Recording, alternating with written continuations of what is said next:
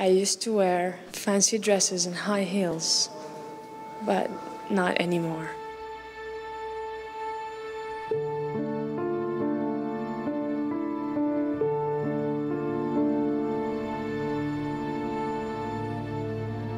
I'm 24 years. So you're going to spend a good part of your 20s in war? Yeah. I have to do this for my country.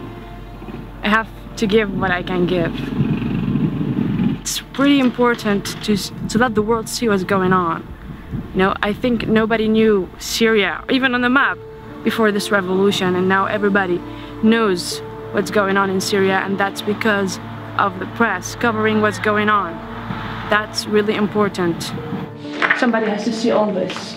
Somebody has to know what this monster is doing to us and to his own people. And I'm making sure that somebody's gonna know. All the people in the world are going to see this, hopefully. See us suffering. See the civilians suffering. I mean, it's not a way to do this. It's wrong. كبروا كلياتكم بالمنطقة كبروا الله أكبر الله أكبر الله أكبر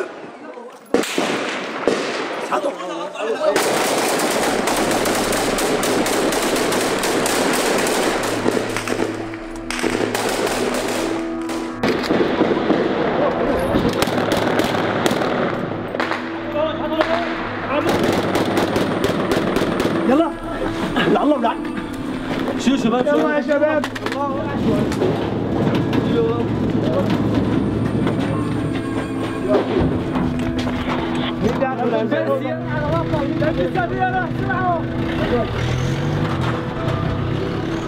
You saw a man die 5 minutes ago. Yeah. Do you worry that could happen to you? Well, we're not thinking in this mentality anymore. It just, this is something we have to do. I mean, so many people, so many girls died in the kitchen, like doing a dishwash or cooking something, and we have like a mortar shell or a shrapnel coming through the window and they're like drop dead. So what's the point? Why should I keep? So I have to go. I have to do this. I'm not afraid of death.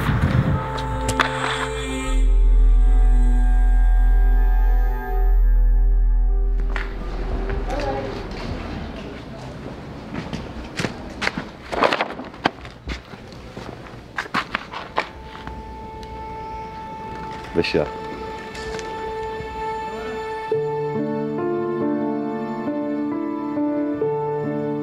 I am Omar Hattab. I am 32 years old. My nickname is Muawiyah. I was a civilian before the revolution started, but now I'm fighting the Free Syrian Army against Bashar al-Assad regime. I joked that I always keep one bullet left in my gun for myself. You must keep one bullet here in Syria. You keep it for yourself. It's better than the regime catch you. I will guarantee that for you. You must keep one bullet.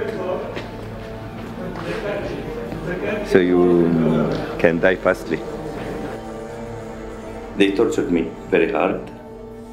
There is too many kinds of torture.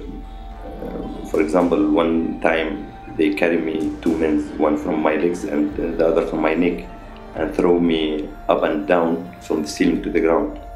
The most bad thing when you hear the sounds of the men have been tortured and you don't know if you are the next or not. What do they accuse you of? Yes, because I say freedom. It's a very big crime here. You know, they told us in the prison, can you imagine another one can lead this country? Only Bashar can lead this country. And they believe it. They don't say it like that. They believe it, that only Bashar al-Assad can lead this country. No one can lead it. Well, because he's genius, you see how he turned the country. Before that, we feel bad. There is a lot of people on the streets. Oh, that's not good. Look now, it's empty. You can walk like you want. This is the genius. Bashar al-Assad.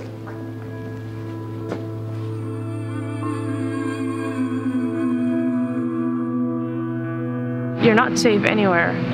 I've got my friend, she has been arrested for so long. Last week we received that she's dead because she was tortured, raped. It makes me sick. I'd rather die.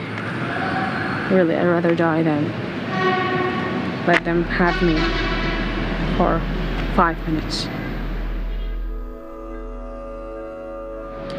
Before all of this starts, before the revolution, I used to teach English in school.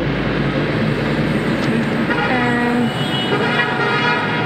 well, sometimes I think like it's just a nightmare, all this that I'm going through right now. If I go to sleep and wake up and everything will be fine, and I'll go back to school and teach.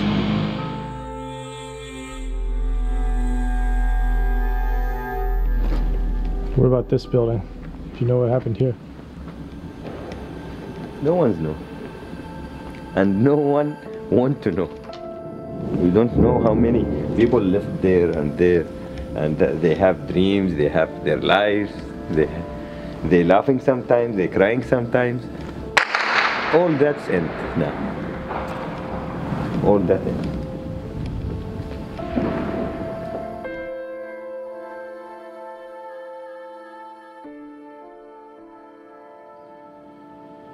This is the center of the city.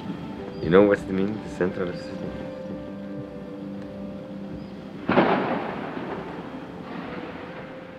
Can you imagine Wall Street like that? If the government come by voting, no problem. What the people want, I with it. I like the government, I don't like it, but it must be democracy. Not from father to son.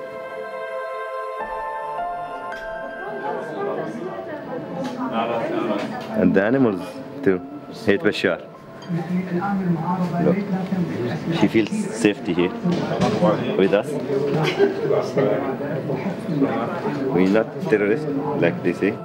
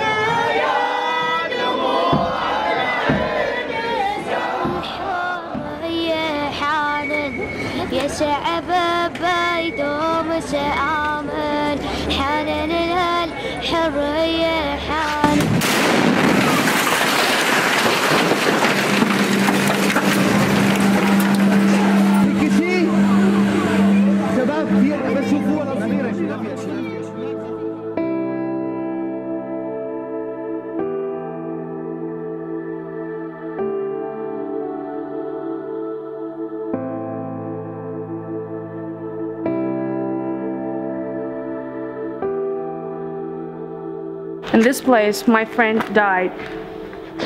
It was the first time that he puts on a mask on his face because he decided to be an FSA, so nobody could recognize him. We've got one guy wounded, and he wanted to help that guy, but nobody could cross to that bleeding guy in the middle of the street because of the bullets all over the place and the security forces and like. But he has the guts and he went for it, and other guys got encouraged and ran to help him out. And he dragged the body and his friends helped him. Once he got to that point, one bullet went through his chest and he died.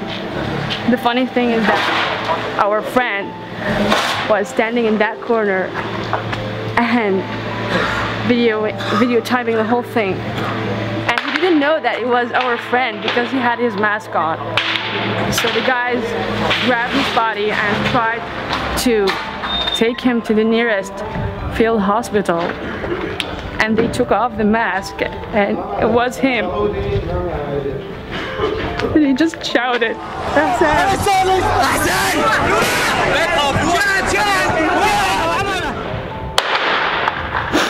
He was like my brother. He's just 19. Too bad that they had to hold the responsibility as men, because they're only teenagers. I'm not gonna forget this boy. And I'm going to continue to fight as he did. I'm not gonna give up. Even if I had to die, I'm gonna do this.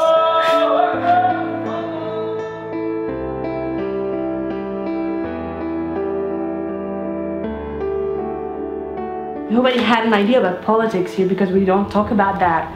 We're not allowed to talk about politics, really, even with our families. I cannot open a conversation about politics with my mother or father because we're just so much scared that somebody might overhear us, and the next day somebody might knock our door and arrest the whole family just for talking about politics. Syria is destroyed now. It's true. It's true, but now we've got one thing that's worthy, that we can talk and express our opinions about anything. I mean, that's really worth all this sacrifice, because we had enough from not being able to say how we feel or what are our opinions, and not being able to participate in this country. And now we can. We're gonna build this whole country again from scratch, from zero. And it doesn't matter how long does this last or how much damage it's gonna be, because really all the males and females of this country are willing to build it again, and even better than it was before.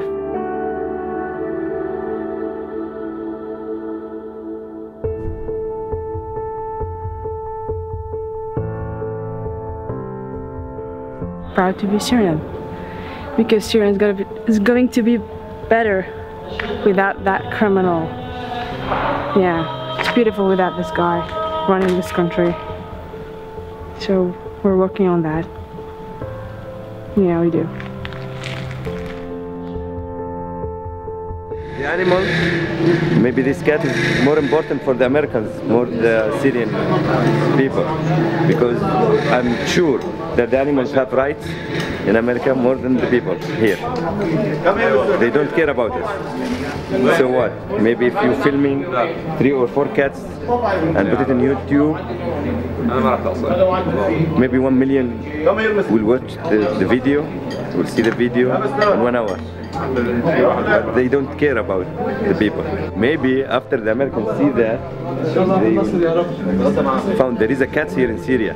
I hope they will help the cats. Maybe see it, oh, there is a cat in Syria. So let's go help Syria. Don't care about the woman. Don't care about the cat. At least the cat, it's an animal. It needs some support. People have said this before. Yes, we feel that. I know it's not real, but it's this close to be real.